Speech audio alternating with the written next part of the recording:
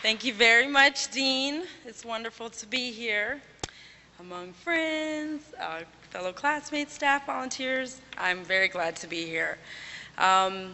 Dean Rutherford did not mention, but we are very proud because he was part of the visionary team that conceptualized and created the Central High Museum, Inc., the nonprofit that later became or was converted into a National Historic Site. So he was there from the beginning, from laying the groundwork, and then was instrumental also in developing and working towards getting it designated as a National Historic Site.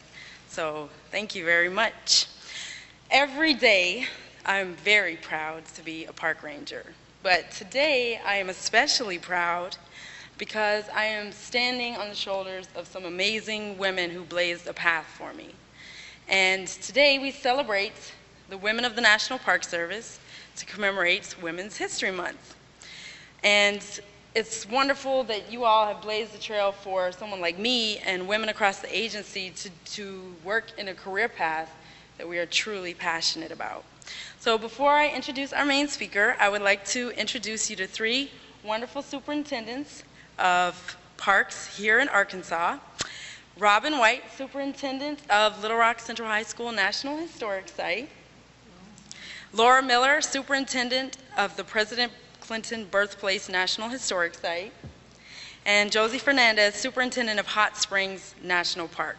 And after our presentation, they will have the opportunity to engage and tell you about their wonderful, fruitful careers. But to begin tonight's presentation, I would like to introduce you to Polly Welts Kaufman.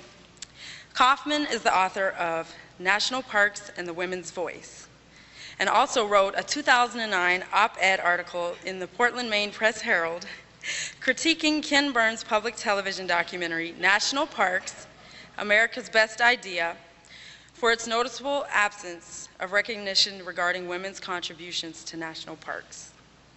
Kaufman is a Fulbright scholar and a history instructor at the University of Southern Maine.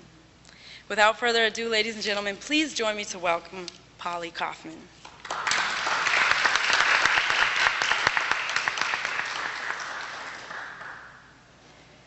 Thank you very much. I'm going to move right along because I have so many pictures I want to show you. And these are historic pictures that I've collected over time, and I think that you will get a new perception about women and what they had to do in order to become in the national parks. In 1900, when sportswomen Kitty Tatch and Catherine Hazelton were not dancing for joy, they worked as waitresses at Yosemite's hotels. That was the only way they could be at Yosemite. This is overhanging rock at Glacier Point. About the same time, women were welcomed by the new mountaineering clubs, the Sierra Club and the Mountaineers. Here the women members join male colleagues to climb Mount Seattle in the Olympics in 1913. This is the cover of my book, and when my editor suggested it as a cover, I said, just a minute, and I counted to make sure there were more women than men, and then I said, okay. Whoops, too fast. In August 1890, Faye Fuller became the first white woman, and I say white woman because we don't know if Native American women did this, to climb Mount Rainier. She wore a thick blue flannel bloomer suit and rolled her positions in a blanket, but she wanted to make sure people knew she was a woman, and so she topped off her outfit with a ribboned straw hat. In 1917, Elizabeth Burnell, who was the first woman to be licensed as a nature guide in Rocky Mountain by the Park Service, the thing that was interesting was that the Park Service wouldn't let her climb Long's Peak under their program, so that she had to do it as a nature guide for another organization, and she climbed it maybe twice a week. This is Jewel Cave, and it's in your region. Jan Kahn and her husband mapped out nearly 70 miles of passages in Jewel Cave in the Black Hills of South Dakota, making it the second to Mammoth Cave. And the way you get to be the longest cave is to make more paths. And so they did that. I think I've just go back one. Right. This is John Muir over in the left. John Muir was kind of a ladies' man. He knew that if he wanted to get things done, he had to involve the women. He was trying really hard not to have Yosemite's Hetch Hetchy Valley dammed as a reservoir for San Francisco. And he got the women of the Sierra Club, the California Federation of Women, to even go to Washington to testify for it. He did lose, but he got the women so interested that they actually helped get the National Park Service itself passed, and we're about to have is it the centennial? Whatever is coming up soon of the Park Service.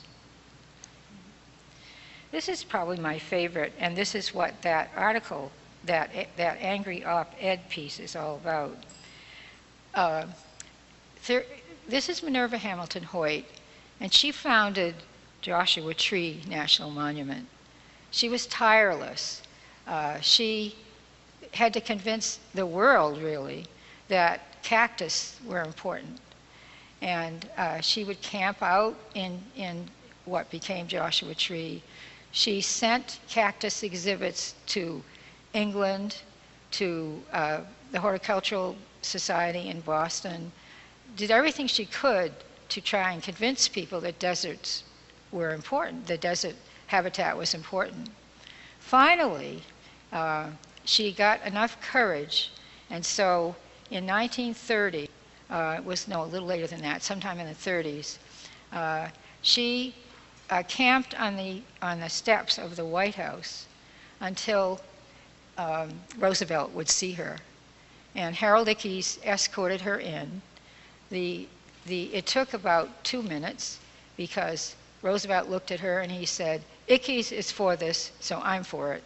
And he made a national monument. Now it's become a national park because of the efforts of Dianne Feinstein. So it's really an amazing place. And they sell my book there because I'm the only person that tells how great she is.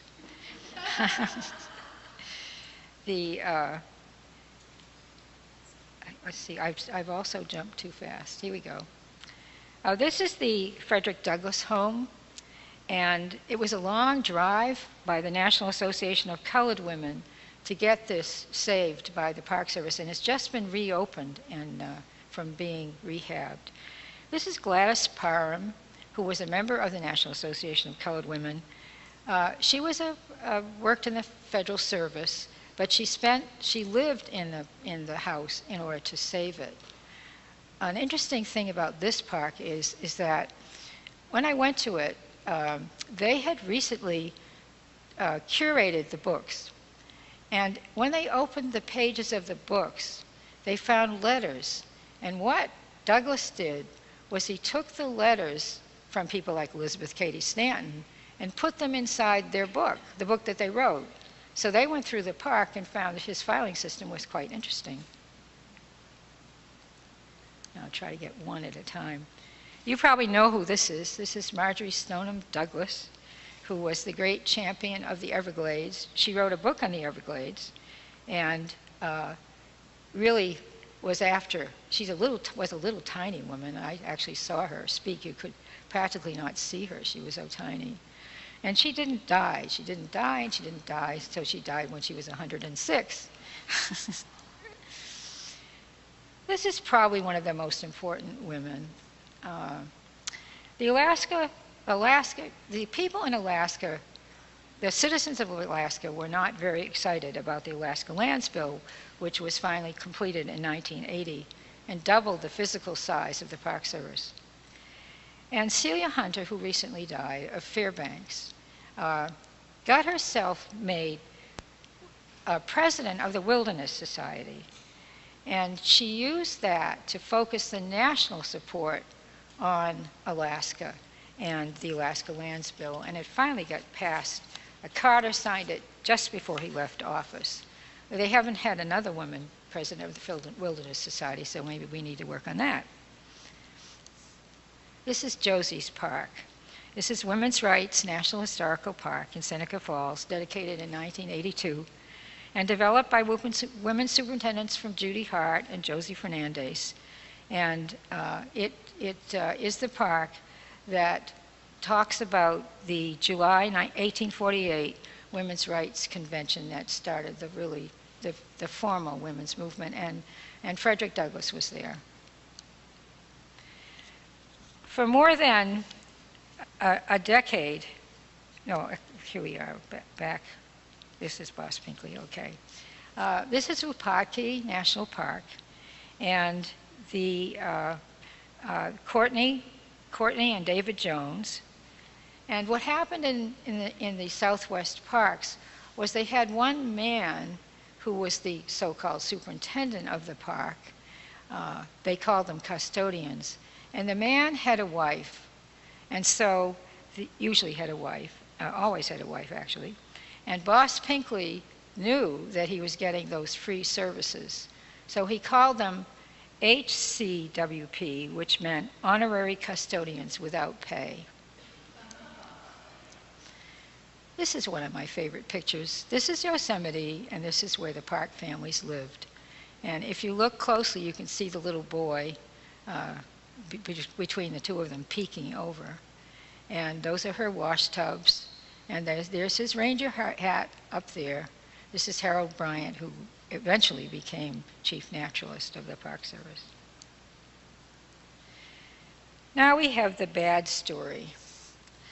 When Horace Albright was superintendent at Yellowstone, he became really impressed with women's abilities, especially as interpreters, as ranger naturalists. This is Herma Albertson at Yellowstone. And so he hired some of them. And I just went too fast again. No? Well, see if I can get that other one. Well, let me see if I did it out of order. There it is. Okay. They wore the same uniform as men. And you can tell which one is Herma Albertson, I think. But you notice that she even has her coat buttoned the same way that men do. You know, it's been a tradition that we button our coats differently. So when the Inspector General of the Department of Interior came to Yellowstone, and he saw women on horseback, women rangers, 4 or 5 of them, he was shocked. And he told Horace Albright that he had to stop using women for those positions. And why didn't he use that man over there in the corner who was on a horse? And Horace Albright said to him, I keep that man in the furthest reaches of the park because he can't speak to the public. But they did lose it. The women did lose that position. And so what happened was women, they married rangers, married superintendents. They kind of had to go underground. They didn't have any support from the ranger naturalists who were men because they had been teased by the rangers that came from the U.S. Cavalry as pansy pushers and tree huggers. So this is what happened.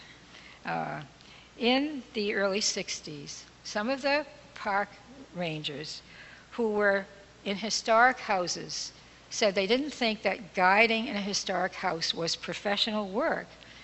And so some superintendents said, well, let's use women for that. And some of them remembered back when there were women rangers. And so the big problem was, what would the women wear? And so they went to the United Nations, they went to the airlines, and decided that a pillbox hat and high heels was just right for these new positions. This is at Independence. This woman is at Oak Creek Canyon, and she actually is the supervisor of these men who were seasonals. She doesn't have a full-size patch. She has a little pin. She has to wear that pillbox hat and look cute. Well, it turns out that this is significant. When I was doing my interviewing of women, I wondered why they kept talking about uniforms. I thought, oh my God, here's another one that's talking about uniforms. And then I realized that the struggle to get an equal uniform for women paralleled the struggle for women to get equity in jobs in the Park Service. This is another one. This is Carlsbad Caverns. She's a nurse. They had to have nurses go down with them there, or they thought they did. Then, the crowning blow. A lot of male supervisors, a lot of women, really minded that original uniform. And so they hired a company to make this, to create uniforms, including pop-up aprons and all kinds of stuff. Polyester, the Stetson even had cardboard around the brim. And they thought this was going to solve the problem, the state of the art. Then it got worse. Then came the bicentennial. And these are interpreters at Union Station, and they called it the McDonald's uniform. Finally, the gray and green Stetson and tie, full-size badge and patch were achieved, here worn by 2 interpreters at Acadia. You'll never find her, but there's a woman there. The women were beginning to enter the ranks as rangers, but becoming a park superintendent took a lot longer. This is 1965, and I don't know, but can any of you find the woman? Right. It happens to be Wilhelmina Harris at Adams, and she actually came with the park, so the Park Service had to take her. They didn't have any choice. When I published my new edition of the book, which was about 5 years ago, about a quarter of the superintendents were women, in places even like Yellowstone. My recent research, which is not quite as definitive, shows that there has not been a lot of change in the last 5 years. This is Tommy Patrick Lee, the former superintendent of Glacier Bay, and I use her as an example of a superintendent because she's a ranger's ranger. She is the first woman and one of the few women to be awarded the Service-Wide Harry Yount Award, and she was awarded it while serving as a chief ranger at Glen Canyon. Her husband actually was killed on duty, and she came and took over. The Midwest region has grown women leaders. This is Lorraine Mintzmeyer, and I don't know if any of you remember her, but she was a product of the Midwest region. She went through a lot of administrative positions, very smart woman, and she became the first woman regional director. And I've just noticed that Peggy Odell has recently been appointed deputy director of the Park Service, which is, to me, practically the most important job in the Park Service.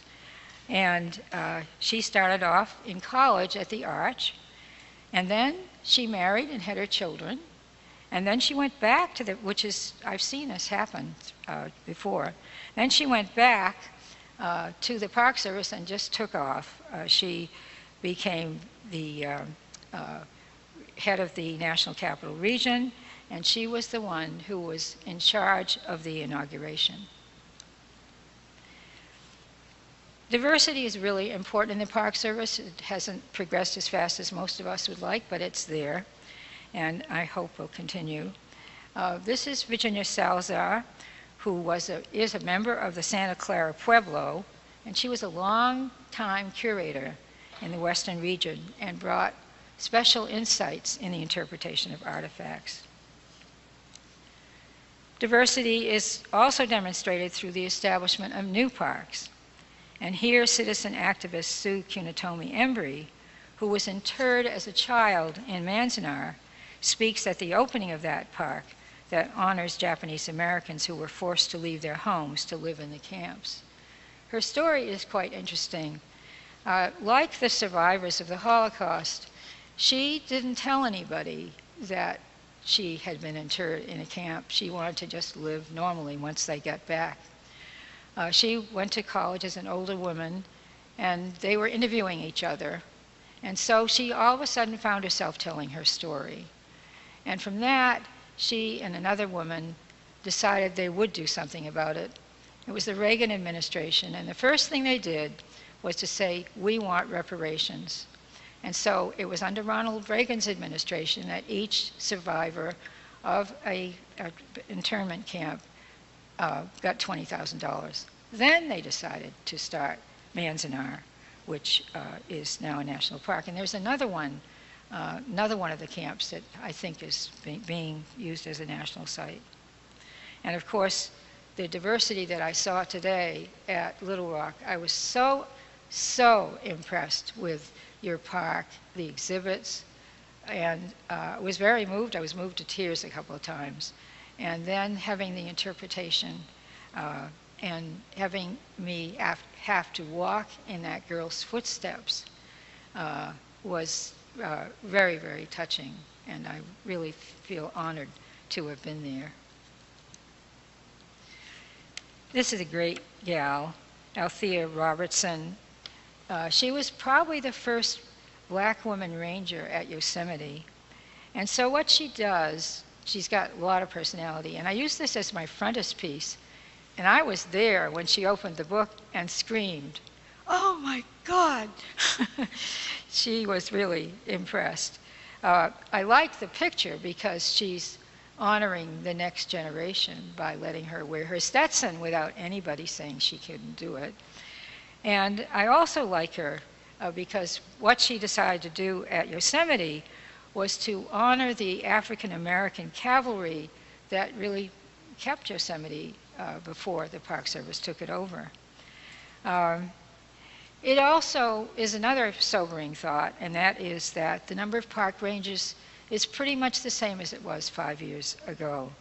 It is a third of the number of rangers. You don't feel that when you're in this park because you got loads of women, but it is. And part of the reason is because I was told, but it isn't true here, that Homeland Security requires a person to law enforcement ranger to be in each park. And we know that women go into law enforcement. We have a lot of, I know you're shaking your head. That's what I heard here. But I did hear that in Washington anyway. So that if you have to have one law enforcement ranger in the park, it cuts down on the number of interpreters.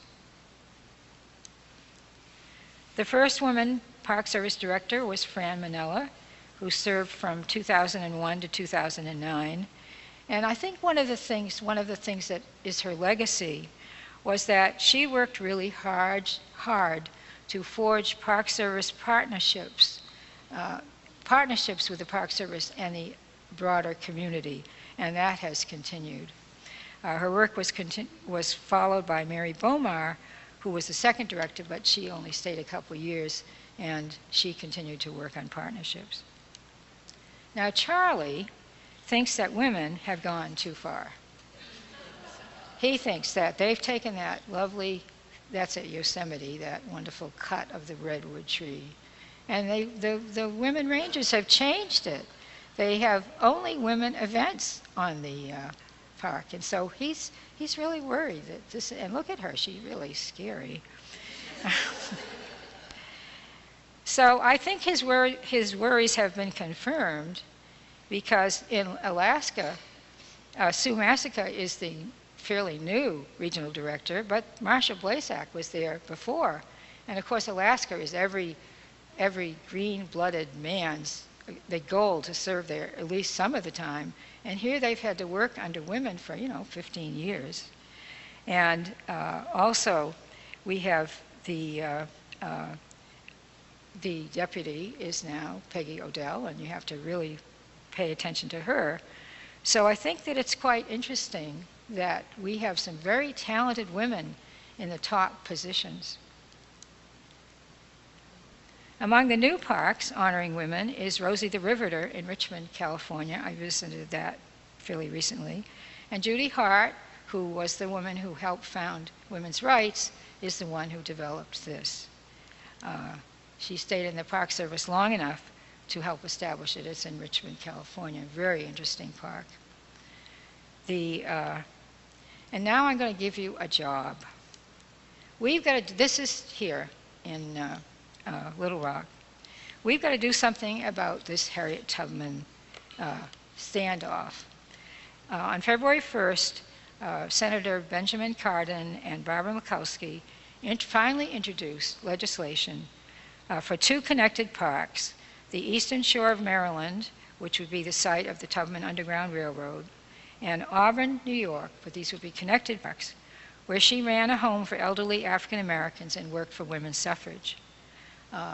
There's work to be done, and it's been in the offing for probably 10 years, and it's really time to make it happen. Okay.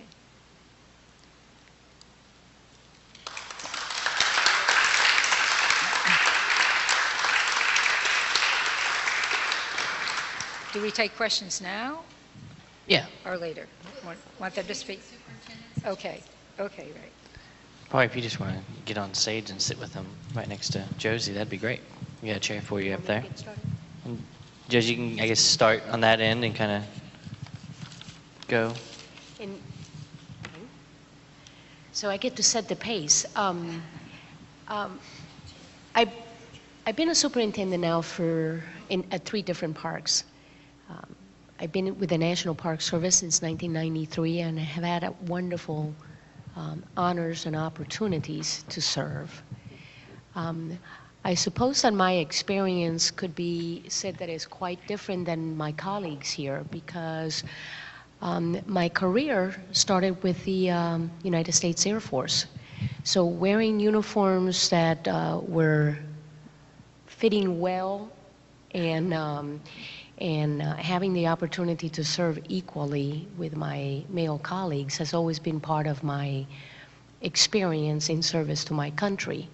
So I obviously did not experience many of the things that Polly was mentioning, or maybe I did and I didn't know it because I'm too stubborn enough to be allowed to be put in my place by people who want to put me in my place. So I'll just leave it at that for now, and then we'll just have the rest of the conversation.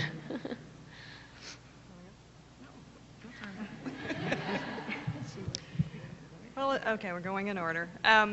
Well, I've been a superintendent now for 2 months. Thank you. It's been great so far. But we actually had a guest speaker, a visitor from the National Park Service from our Washington office at Central High last week, and he said something that really made me think about this upcoming program. He is African American, and he was talking about the organization as a whole, and when people ask, you know, what is the organization like to work for, he said, you can say everything good about it, and then you can say bad things about it. Is it a racist organization? Yes and no. And I got to thinking you can say the same thing about women's experience in the Park Service as well, because in my time in the Park Service, I've been with the Park Service for 10 years now, this month, by the way. And I have both experienced an environment that is welcoming and supportive and has been absolutely wonderful to me in my career. I've had superintendents who have guided me and helped me through. And I've also experienced sexual harassment. And, you know, it's so hard to believe these days. I actually had to think twice about it. Did he really say that? There wasn't really anything egregious. It was really just sophomoric and really high on the ew factor. But, you know, you experience it all because at the top levels, I think we have an organization that is set up to be supportive and is set up, designed to help people succeed, but it plays out in 390 some odd different ways on a very local level at each park. And I have a story on your park, if I may. I remember when Josie, the one you have now, the Hot Springs National Park, I was working at Central High one day when we had a couple of maintenance crew from Hot Springs up helping us out, and when they got the word that Josie was their new superintendent, and they had had 18 years with Roger Giddings before, and he appeared in my doorway and he just looked stunned. And I looked at him and I said, what's up with you? I mean, did somebody run over your dog? What happened? And he said, we know who the new superintendent is. And I said, well, really, who? Josie Fernandez. She's a woman. And I kind of looked at him, and he must have realized who he's talking to, right? So he didn't carry that thought any further out loud, but I thought to myself, well, good for you. Maybe we'll expand some horizons here. And by all accounts, Josie has completely won over her staff, and they love her. But I mean, that is an example of how on a local level, you know, things can be very different from the way they are on an organizational level. But overall, I have to say it has been a very supportive organization, and I've certainly benefited from those who've come before me. Thank you, Spirit, for making me feel old. And I've been able to stand on the shoulders of all those who came before me, too, and so I thank all of them. Robin, if I may, I'm very proud of those two guys. At least they were able to read. Most people say I'm Jose Fernandez.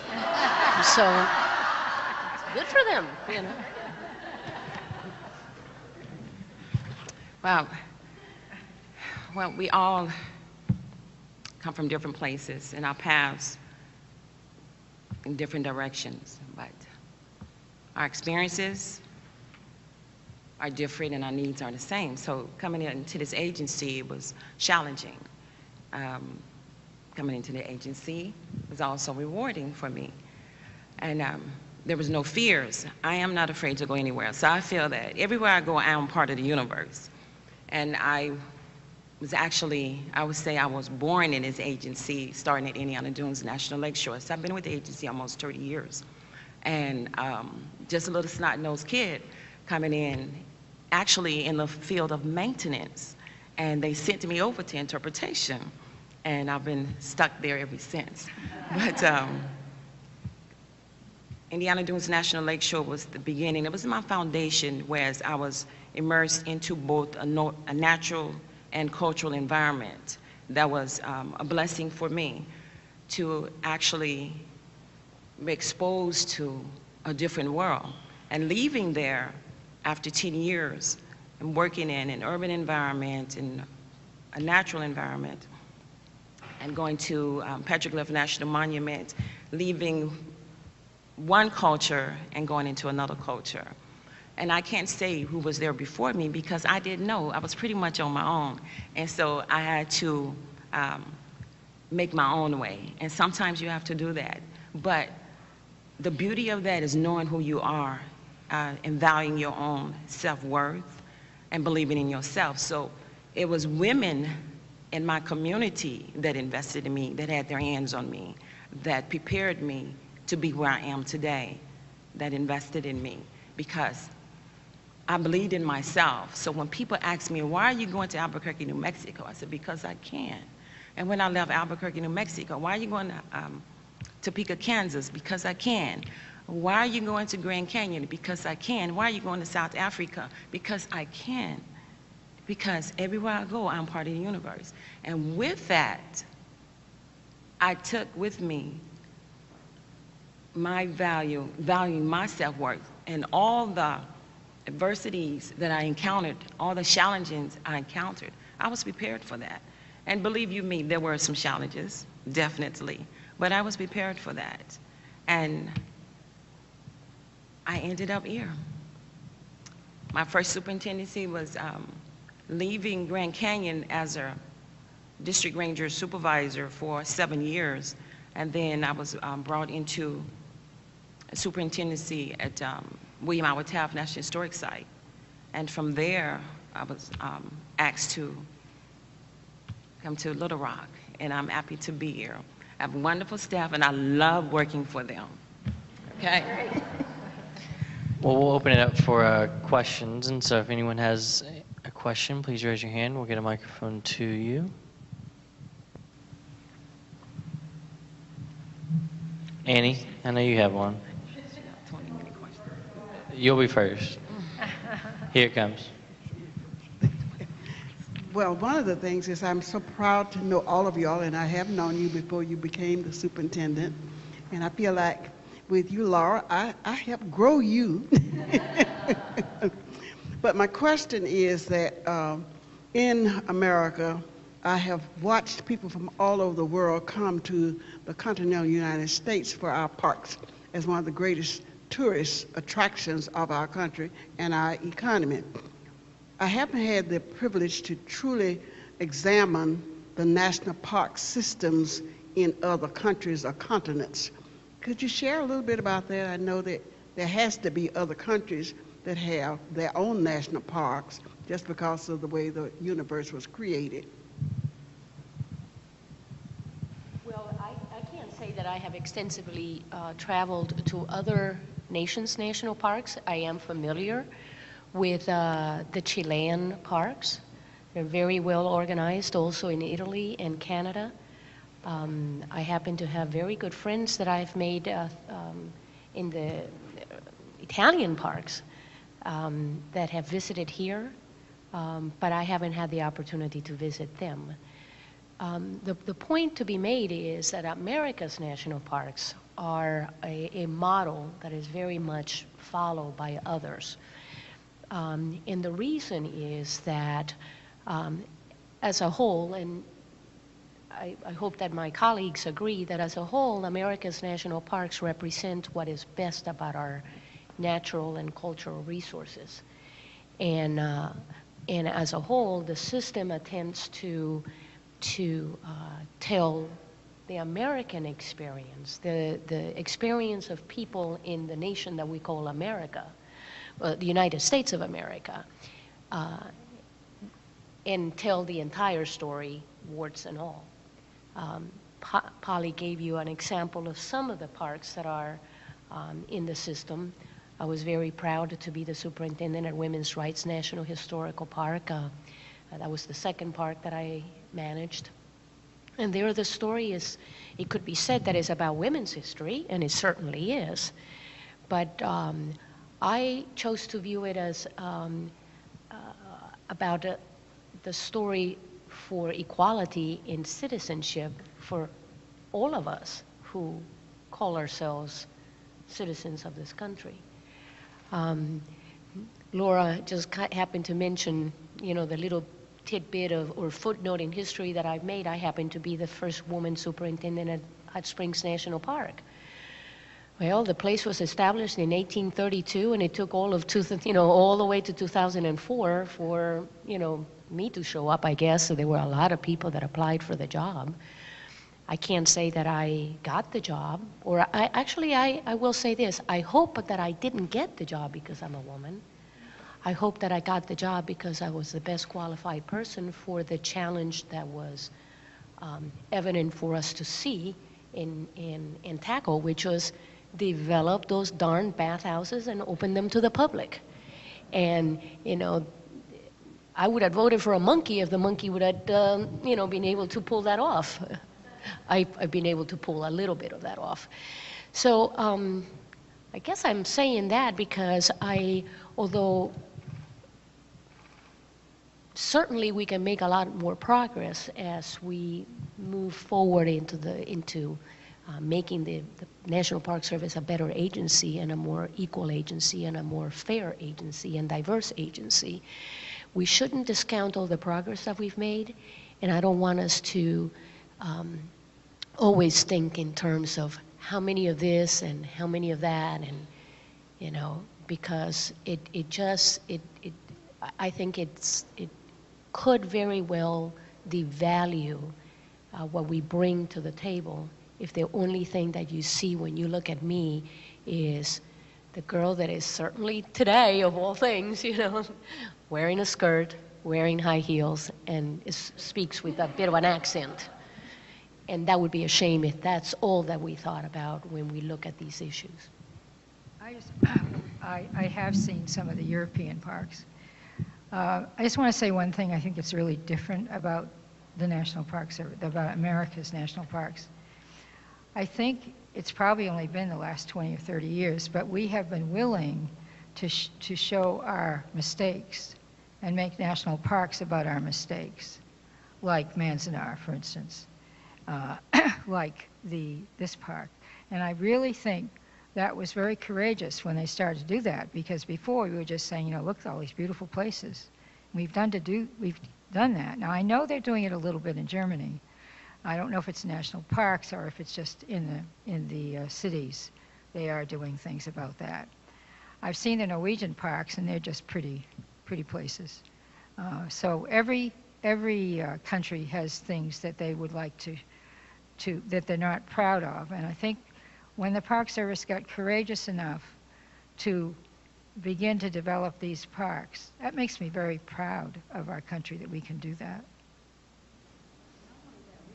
Responsibility to tell American story. We're responsible for America's treasures. That's our history. Good or bad, it's still our history. But at the same time, we are the facilitators. And as the facilitators, we don't own the stories. The story belongs to America. And that's the bottom line. These are your stories. This is your history. This is American history. Right here. Oh, 1 second. I don't really have a question, but I want to make sure that Dr. Kaufman knows that there were 2 Japanese internment camps in southeast Arkansas. And there is restoration going on down there, mostly by the locals, but with some federal money as well. And so I will say to the group, anything that any of us can do to support those efforts, I'm sure would be greatly appreciated. Yes. There were actually 10 altogether. Right. Laura, first of all, congratulations. Like Annie, I kind of feel like I was a part of. You were. Well, but it was great, and I'm proud of it. And I think that is a fabulous thing, the partnership that has turned into a National Historic Site at Hope. My question to you is this. We have honored Arkansas has a presidential library for Bill Clinton. There is a school that bears his name. There is a birthplace that now is important. There's a place in Fayetteville called the Clinton House Museum. It was the place where the First Lady came to Arkansas as a professor of law. It was the home where they married and the home where they lived. I would contend anywhere in the country, there's probably not a home where the President of the United States and the Secretary of State were married. So what would you recommend about the Clinton House Museum in the spirit of honoring women? Don't you think it's time Arkansas honored Hillary Rodham Clinton? Absolutely. And we so need to what talk would, to your congressman. or make it a state historic site or something, because this is a remarkable woman who was First Lady of this state, who made a big difference. And there's a lot, with the highest respect, and you know my friendship with both, but the highest respect, President Clinton's gotten a lot of honors here. The Secretary of State Clinton has not. And she made a big difference here. And particularly with 4 remarkable women sitting on this panel, I need your help. No, you're right, and I'm not being facetious. I mean, I think that one of the things I love about the whole story is there's so many different aspects of it. I mean, we can be at the Clinton Birthplace home and Hope for years and years and years and talk about things that are completely different from what we talk about here at the library. I mean, there's a story about small town America and how that nurtures and sustains people to become who they are. I was thinking the other day, because we're working on new exhibits, you know, Mr. Clinton's father died before he was born. And that's why his mother chose to stay in Hope and live with her parents and have him there. Otherwise, had he not died, she would have gone back to Chicago to have him and raise him in Chicago, away from family and friends, away from the grandparents, away from everybody. And you know, as historians, you never want to play the what game, because but you have to wonder, would he have been the same person had he not grown up in a small town in Arkansas? And I don't know. I don't know, but I have to think that background there changed him. And then the house in Fayetteville, you're right, it's a completely different aspect of his life. And again, in doing the exhibits, I mean, we could do a whole psychological study of the strong women in his life. From his grandmother, who took care of him when his mother had to leave to get her nurse anesthetist training, to his mother, who was a strong woman who held the family together despite all the adversity they had, and to, you know, marrying Hillary Clinton. I mean, it's just been a pretty amazing story, and I think there's a lot that we can tell. And you're absolutely right. Secretary of State Clinton was a huge part of our state's history for a long time, and I would certainly be supportive of seeing something to honor her and recognize her contributions here as well. Heath? I'd like to add something about that. I've been saying it to everybody. Time magazine just had a wonderful cover story on her. And what she's doing now is trying to help the condition of women all over the world. It seems to be her major project. I really recommend that article about her. It certainly opened my mind. And Polly, the thing I would like to say is that, you know, she was First Lady here. She lived many years here. She had a huge influence on education here. She had a huge influence on desegregation here.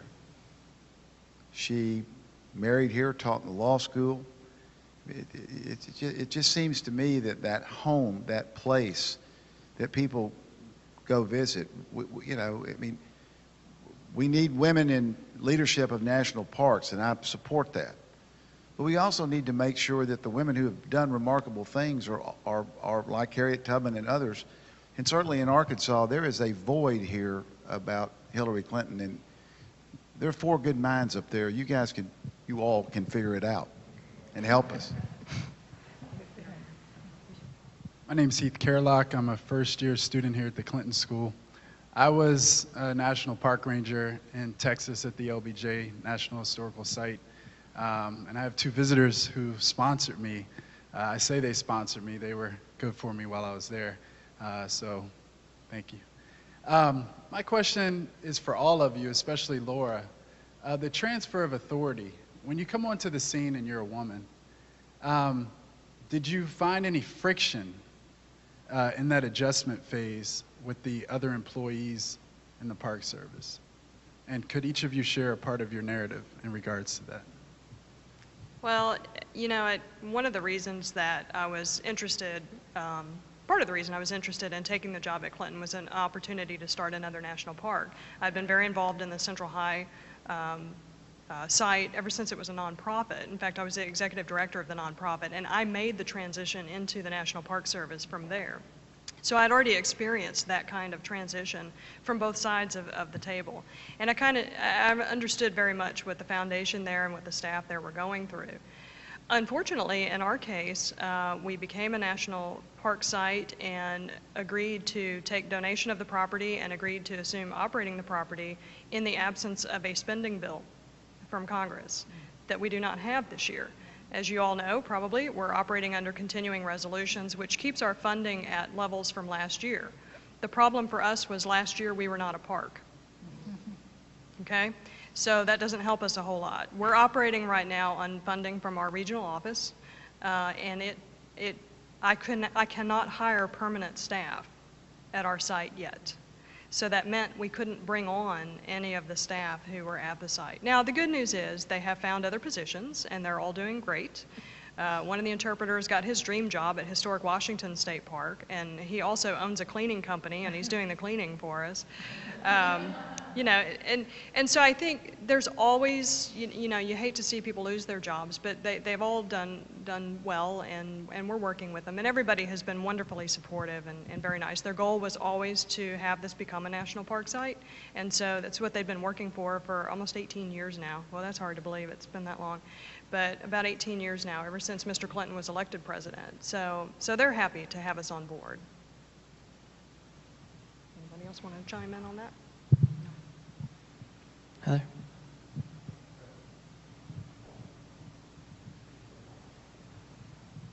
What am I going to say? No. My name is Heather Zabindin, and I started in 1999 as Laura Miller's intern, and I experienced part of the transition with her. But what I want to know is, you know, 6 of the 9 are women. And I think that that's a very interesting statement for the Central High story. How did you, being a woman, inform the interpretation? I mean, because the interpretation is vastly different from what it was at Museum Inc. I mean, it was about the story moment by moment, and now it's much more of a bigger human rights story. So how did you, being a woman, inform that? Well, you know, at the mobile station, when we had the exhibits there, we had 700 square feet for exhibits. And so that sort of dictated what we could talk about. But given the 10 years experience or so that we had over there, we knew based on visitor feedback and things like that, what should go into the new exhibits. And I think, of course, being a woman influences that, because I'm aware of women's issues, and I'm aware of, sort of I don't even think you can talk about race without talking about gender, because they intersect at so many different points, and they go hand in hand on so many different levels.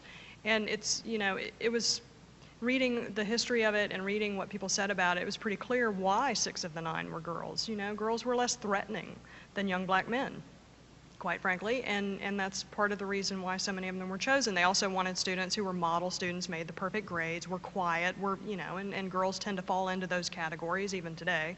And so that it did influence the way we interpreted the story. And plus, there were other women's groups operating, obviously. There was a segregationist women's group operating. There was the Women's Emergency Committee that tried to get the schools reopened. And they had very different motivations and reasons. And within their groups, they had different levels of how really were the women involved and how were they really leading it. On the segregationist side, it was really the men who were, driving the thing. But they knew enough about women's roles and expectations for women to put the women out front, because it would be a softer message coming from mothers, right? And then, of course, Daisy Bates, and the role she was able to play. I mean, she was able to get out there and say things that, had Elsie Bates gone out and said them publicly, he could have been hurt for it. But as a woman, she could get away with doing more. And it's not to say she didn't catch her share of, all the flack that came out, but she could say things that I think a man couldn't have gotten away with saying at that point. Thank you for that question. We have time for one more. Right. Yes, I was wondering if there has been a difference over the years between historic sites and natural heritage sites with acceptance of women. Since women were more accepted in historic home sites as custodians of the past, did that happen a lot in the National Park Service also? The answer is yes. Women have typically been put in these small historic sites. Those were the sites that the women, a lot of the men didn't want to do. And when I saw that Perry's Victory still has a woman superintendent, I remember one of the early women superintendents at Perry's Victory. And I thought, oh, they're calling this a women's park. A woman park superintendent. And it has been definitely a problem. These small historic parks have had women. And having a woman at Yellowstone was a big deal. She did recently retire. And the new regional director, Christine, I'm not sure if I know her, how to pronounce her name, it's something like Lenhertz, in the Pacific West, was the deputy at Yellowstone, so she got terrific training. And so now she is the regional director there. So having a woman be superintendent of the, what do you call the premier parks, the big parks, that's a really big deal. And there are a lot of good historic parks, and it doesn't really bother me that women get those parks, because in the first place, they can expand them and make them into really important places and tell larger stories. But it certainly is easier for a woman to be in a historic park than a natural park. I think that part of the trouble is that, at least in the case of Hot Springs, my predecessor was there for 25 years. Yeah. So short of kidnapping him or killing him, the vacancy was just not going to happen. So vacancies can only happen when people move on, retire, move on to some other job, or die. And so it is about having people prepared to jump at the opportunity. I would have never considered Hot Springs National Park as a destination for my next career had not one of my wonderful bosses mentioned that Roger was retiring and that career-wise I ought to take a look at leaving the Northeast and taking on a challenge at a national park. This is my 3rd assignment. I gave it a lot of thought. A lot of the stuff that you also have to consider when you're moving on is family and the career of your partner and where your kids are in the school. I brought kids that were 9 and 10. I've been here for 7 years. My firstborn is about to graduate, and my second one is is a junior now and a senior next year. So career-wise, once my kids retire, and there is an opportunity out there that my husband and I would want to explore, then that's the point when you jump. But oftentimes, those vacancies are just not there. You might be ready to jump and you're the best person for whatever job, but people ain't moving. So for Suzanne Lewis moving on and her deputy moving to a regional director position, that was caused by, if you will, an election. Regional Director Jarvis was tagged to be the director of the National Park Service. There was a vacancy in San Francisco, and everybody started moving in a natural upward progression. You go with the vision. If someone calls you and offer you this position, or you apply for this position, when you apply for it, you apply with an agenda, you apply with a vision. You're going there to make a difference. You're going there to have an impact with this national park site or national monument. And I've worked at all of them, national parks, national monuments, historic park, all of them. I've had experience at all of them. And you leave there with different experience. I'm a planner, so you get all the skills that you can to take you to the next level. But when you go with the vision, knowing that this is not the end. This is a stepping stone. You're gonna make a difference here. You're gonna do something here incredible, and you're gonna leave a group of agents of change here, and then you're gonna go to the next level, or you're gonna go to the next site. But you plan your own destiny. They don't make decisions for you. You're making those plans yourself, and you all are working together. When I went to Cincinnati, that first year, I said, oh, I told Ernie, the regional director, I said, I gotta go.